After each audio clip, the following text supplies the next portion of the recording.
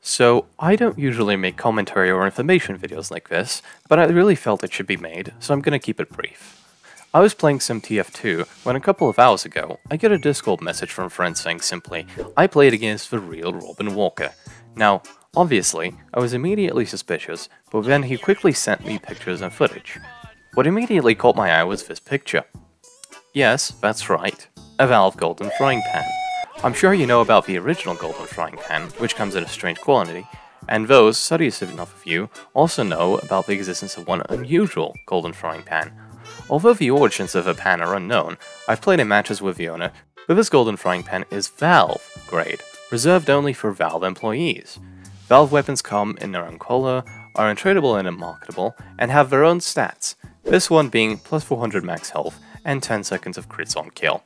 Now, this isn't as crazy as the infamous Valve rocket launcher, also owned by Robin, but a Valve Golden Frying Pan is insane to me. This was caught during a community event going on in a server, where Robin's son was playing and got his dad to join. And what's more, is that he might get Robin to play again. Let me know what you think in the comments. Will we see more of Robin Walker playing TF2 in the near future? How much was this new Golden Frying Pan even cost if it were tradable and marketable? How many other Valve weapons could there be? I'm looking forward to hearing more about this.